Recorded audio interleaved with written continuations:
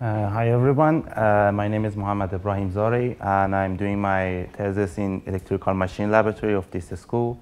And my thesis is about the new predictive direct power control system for doubly fed induction generators. So the doubly fed induction generators consist of the two power electronic converters. One of them is the grid side converter, which the duty is to maintain the DC link voltage and to inject or absorb reactive power from the grid. And the other one is the rotor side converter, which control the electrical machines and also inject active and reactive power to the grid. So these two converters traditionally are controlled with the vector control and direct power control. But the vector control and direct power control, both of them, they have disadvantages.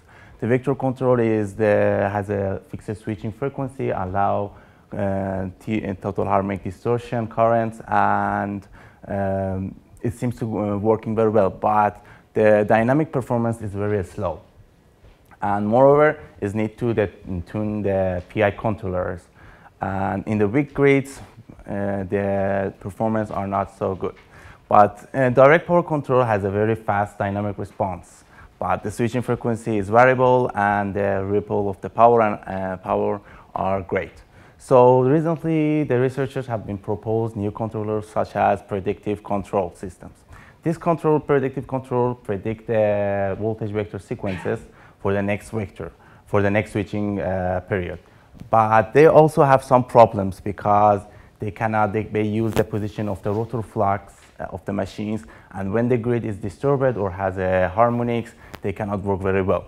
So in our laboratory, we propose a new and improved predictive direct power control, which does not need any rotor flux position. So without any disposition, we could work in the weak grids like microgrids, and when the voltage are disturbed, can work very well. So the results are in here. We put the algorithm in a real system, and we have the experimental results. We change the speed of the machines near the synchronous speed, upper synchronous speed, and the result shows that the current can be sinusoidal and work very well. Both of the converters, grid side converters and the rotor side converters. The results are very great comparing to the other works. So we think about that maybe if we have a fault tolerant happens in our system or one of the switches has been broken, does it gonna work the predictive control or no? So we simulated and also we implemented our system for a 4-switch 3-phase system. The result shows us that it can follow the power reference of the machines and the grid. So the rotor current and the stator current and the grid side current can inject a sinusoidal current to the grid. So for the conclusion, I can say that this work that we have done has a very fast dynamic response, fixed switching frequency, and it can work very well during the disturbances of the grid. So that's all. Thank you.